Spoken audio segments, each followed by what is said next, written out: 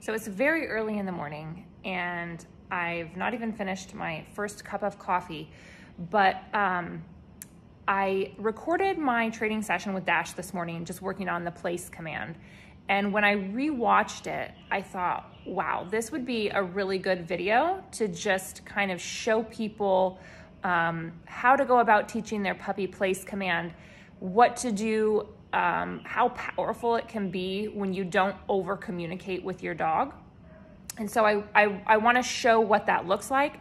And before I do, I want to also show an example of what I see most other people do with their puppies when they're teaching the place command. So I kind of want to show you what I see other people do, which is what not to do. And then I want to show you what it looks like when you take away all that communication and let your dog kind of work it out themselves and figure it out themselves, and how powerful it can be when you let your dog make that connection and work it out in their mind all on their own. How much faster, how much, like the difference is measurable, and how much quicker your dog can learn these things when you take away all that communication and let your dog work it out for themselves.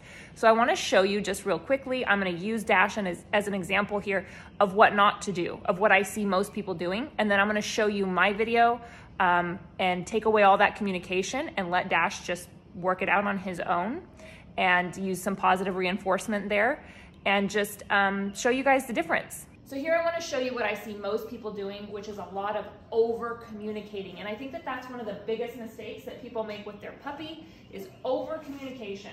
So it'll look something like this. Here, pup, come, here, Dash, come here, Dash, come here, come here, oh, good boy, oh, okay, lay down, here, Dash, lay, here, down, good, Dash, here, come on, puppy, here, puppy, good boy, oh, good boy, lay down, Dash, lay down, Dash, oh, good boy, like just hit me with a bus. Dash, come, Dash, no, here, good boy, lay down, Dash, lay down, here, lay down, Dash, lay down, good boy, there, good boy. So this is just all around over communication. I'm over communicating with my words and my voice. I'm over communicating with my body language. I'm over communicating with all this facial pressure, pushing down because I'm frustrated he's not going down fast enough. Just so much over communication in this whole picture. So now you're going to see me take away all of that over communication, all of the verbal cues, all of the body language, all of that over animation goes away. And I'm going to wait my puppy out. It's okay to wait your puppy out and let them figure this out on their own. I lean down just a little bit to give him a cue. Okay, we don't want him completely in the dark, but we want him right in that sweet spot of being able to figure it out on his own. Boom, which he does. So now let's watch the very next repetition. Yes. Boom, he goes right into the down and offers it. Here's the third rep. Yes. Boom, he goes right into a down and offers that.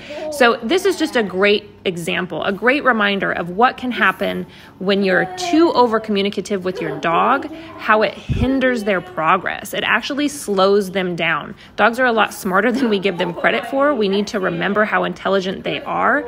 And this just shows that, look what happens when you let your puppy work it out in their own mind. Keep them right in that sweet spot of giving them just enough communication.